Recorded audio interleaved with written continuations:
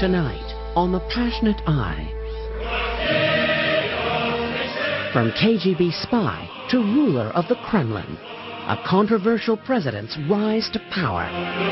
In The Putin System, longtime supporters 15 years ago, our nation was strong and powerful. and his harshest critics There is only one key word for KGB mentality. The word is control. give insight into the life and political motivations of Vladimir Putin, a point-of-view documentary that ultimately presents an ominous view of what Putin is willing to do to restore the old Russia of his dreams.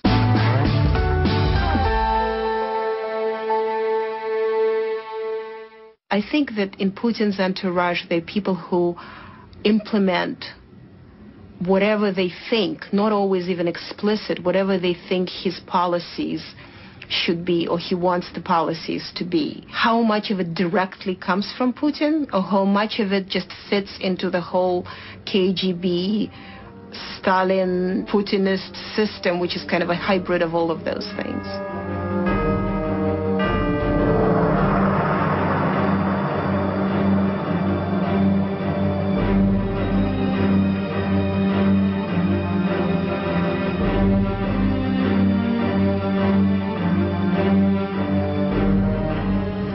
One goal is to create great Russia and to be in power in this great Russia. This is the goal that justify all kinds of means, whether it is war in Chechnya, or it's intrigues in Ukraine, or it's manipulating by gas, or it's just putting down all opponents, or it's just control of media, or it's just special relations with Iran, whatever.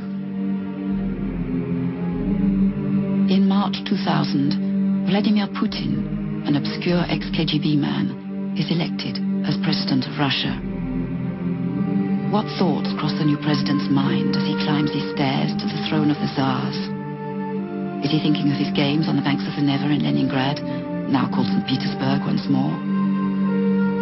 Of when he was king of the gang in the communal apartment block where his family shared 2 rooms? Is he picturing the heroes of his youth like Yuri Gagarin, sensing the presence of the Tsars whose shadows linger within these walls? Or is his mind fixed on the mission he has set himself? To save Russia, whatever the cost, from the chaos left by his predecessor, Boris Yeltsin.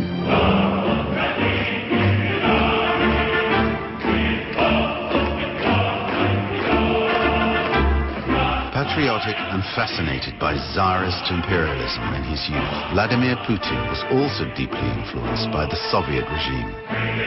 The country that has elected him is thirsty for a new hero who will revive national strength and pride. Even the memories of Stalin's purges seem obliterated by disillusion at the present.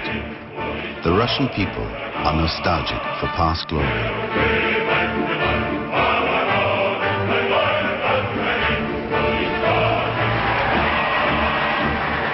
The first key to Vladimir Putin's future destiny is his early passion for the secret services. As a boy, he spends hours at the local cinema watching a Stalinist classic, The Heroic Deeds of a Secret Agent.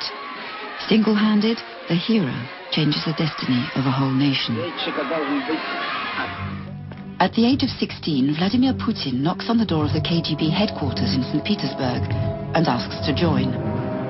He is told that the KGB alone decide who and when they recruit.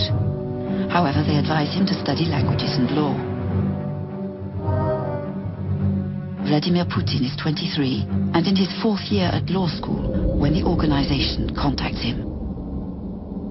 Mr. Putin belongs to that generation of Russians who joined the KGB in 1975 when they knew perfectly well about the crimes committed by Stalin, about the role the Soviet state security played in the dramatic history of my country.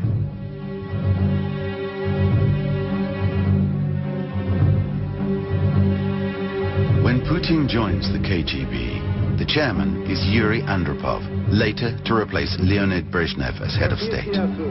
The KGB represented the nation's elite for Andropov and helped him rule the country with an iron fist, persecuting political dissidents. But Andropov also knew that if the USSR was to survive, it needed to drastically reorganize its economy.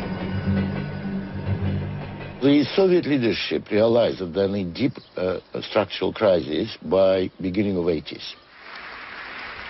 Andropov understood that they have to prepare some changes because otherwise the country will collapse. That was done secretly. It was not announced to the public. It was done quietly. They worked out the whole policy of perestroika, which later Gorbachev inherited. Today, Putin continues to pay homage to his mentor. Yuri Andropov unknowingly transmitted his vision of the state and his economic objectives to Vladimir Putin, influencing his own politics. The young KGB officer's first post is in St. Petersburg, where, as a minor officer, he is involved in the hunt for dissidents. 10 years later, he is posted to Dresden in East Germany. With the help of the Stasi, the East German Secret Service, his mission is to recruit informers. Inspired by Andropov, he also builds a network of business contacts, which will be very useful in later years.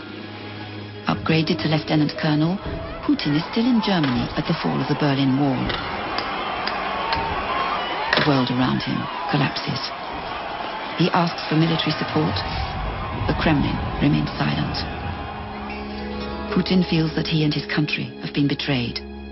He has no other choice than to return to St. Petersburg. It is probably at this moment that his vision for the future of the country is born.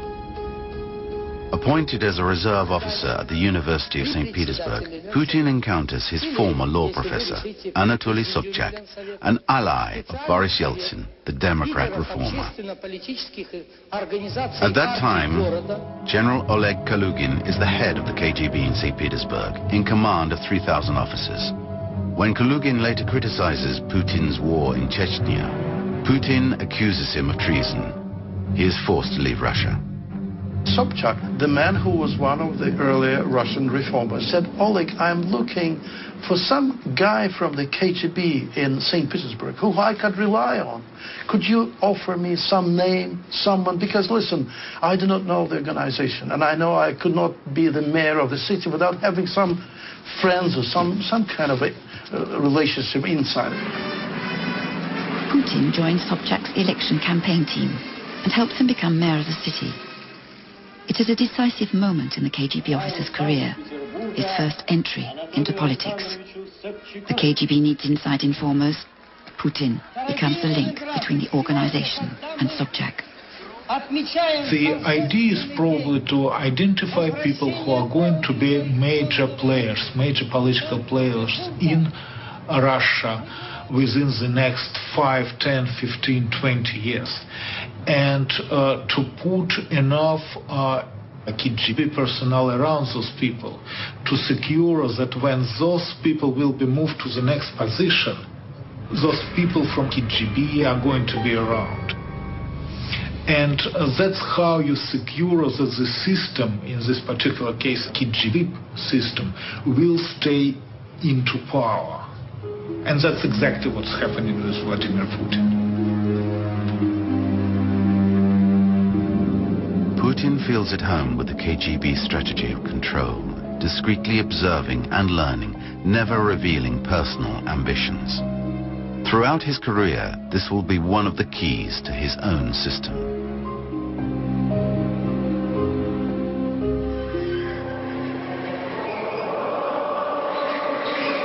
In 1991, a wind of revolt sweeps through the Soviet republics.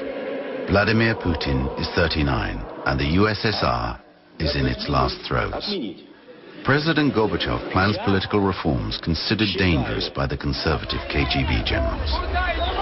They attempt a putsch. With Gorbachev's blessing, the Democrat reformer and leader of the Russian Republic, Boris Yeltsin, leads the resistance against the putschists. In St. Petersburg, Yeltsin's ally, Anatoly Sobchak, is also supported by the population, tired of 70 years of communist rule. The putschists are defeated, the generals arrested, and the KGB is in disgrace.